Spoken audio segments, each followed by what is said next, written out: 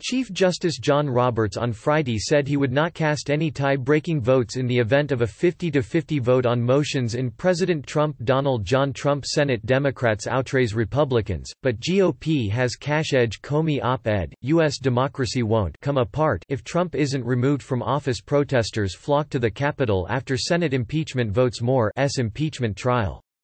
Roberts, the trial's presiding officer, said he believes he lacks the authority to cast a deciding vote, despite Chief Justice Salmon Chase having done so twice in the 1868 impeachment trial of President Andrew Johnson. I think it would be inappropriate for me, an unelected official from a different branch of government, to assert the power to change that result so that the motion would succeed, Roberts said.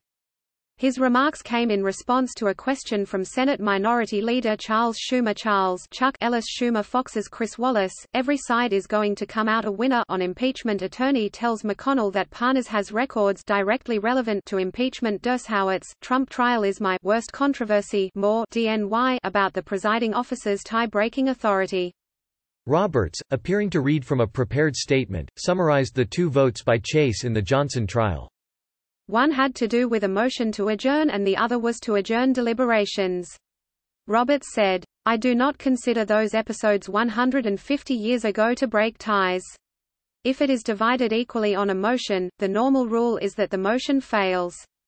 His response to Schumer came after the Senate voted down an effort to call witnesses and documents. That motion failed in a 49-51 vote.